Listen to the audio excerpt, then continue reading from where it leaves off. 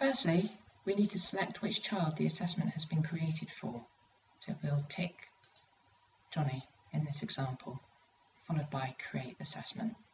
Do not include any other family members at this point, unless you want them to be included as part of the assessment. As you scroll down the page, you can confirm that all information you have inputted is correct. Continue to scroll down the page until you reach this section. We have to select the person for this assessment again. So we'll select Johnny.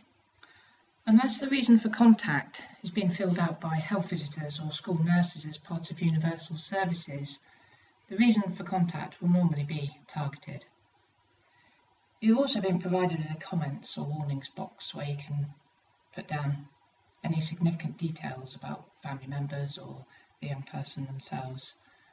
At the bottom of the page, you're able to save your assessment as draft, which is recommended, and then select the next key. The tabs at the top turn blue to show which part of the assessment you have completed and indicate which part of the assessment you are on.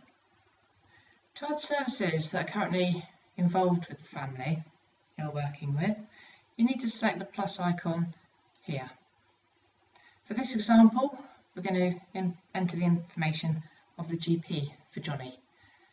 We need to select that the service is ongoing and also that it comes under Health, Primary and Community. If you select the icon for the local service, you will be provided with a list of GP surgeries in the Devon area, where you need to select the locality folder and then select the relevant practice for the young person.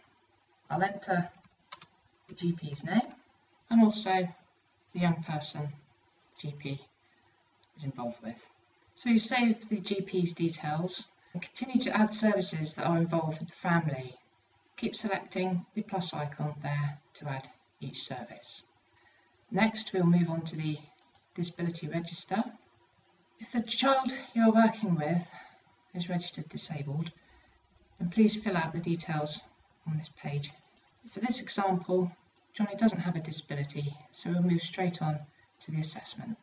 The assessment coordinator will automatically come up as the person inputting the information into Holistics. This again can be changed at a later date. The coordinator's details will automatically be generated into the assessment. If you continue to scroll down the page, you'll need to enter the details of the date the Devon Assessment Framework started and also the date of the team around the child, if you have one.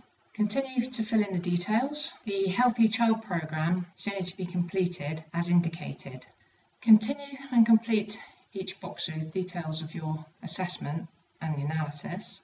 Be precise and include all the details of the concern to ensure a positive outcome from early help. We'll continue with the details until we reach the bottom of the page. And here again, you must save as draft.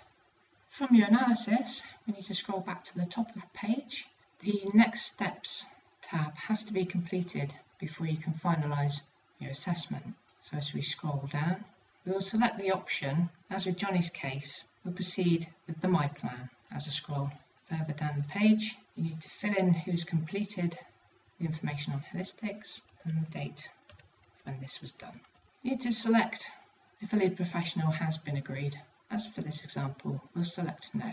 In this box, we'll enter the date of the TAC, providing you have one, and save as draft. From here, we'll select the Next button, and you'll be taken to the consent statement. As you scroll down the page, you'll need to select the case member the consent relates to. If it's a single person, you select this icon, or if for the whole family, you need to select this icon. You need to input the date the consent was given and who gave the consent. In this case, it was Mum Candice.